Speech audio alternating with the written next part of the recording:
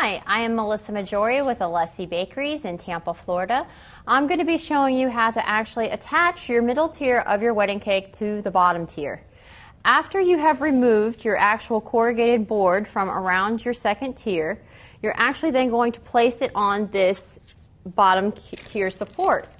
You will need some corn syrup. You're just going to put a small bead of corn syrup around the center of your column support.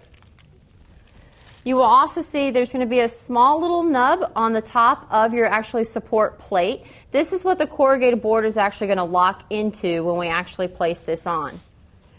Basically what we need to do is just sit that right in the center, adjust it with your hand, push it all the way to the other side until it meets that side of the cake and is straight right in the middle of your bottom tier and right in the middle of your bottom support.